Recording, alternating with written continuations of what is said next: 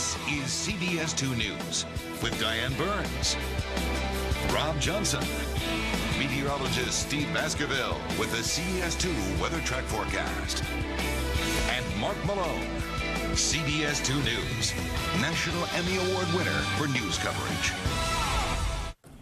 When a bride tries to be different on the wedding day, the location, maybe a theme, and, well, that's about as unique as it gets.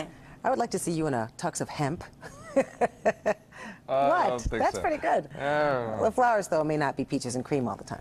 No, and now there's a whole new trend in how to get married in weddings. As CBS 2's Dorothy Tucker reports, they're going green.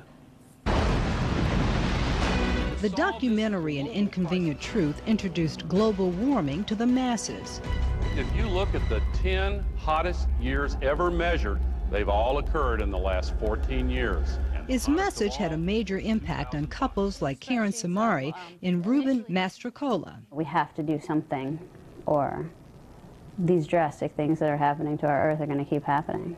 Karen and Ruben are doing their part by planning a green wedding. By not having like a destination wedding or us personally traveling anywhere, you don't have the carbon emissions as with like flying or driving. This is a trend that is growing and growing and growing. Bill Brennan is the CEO of Bridal Expo Chicago. He says going green is easy. Start by using seasonal flowers or centerpieces that last. And then after the wedding, a guest can take this home and plant this in the ground. Party favors are another way to go green. Give flower seeds, organic candy, or soy candles. Everyone's place card will be right like that. In choosing a caterer, make sure they plan to recycle all of those bottles. Look for a limo that uses liquid propane gas.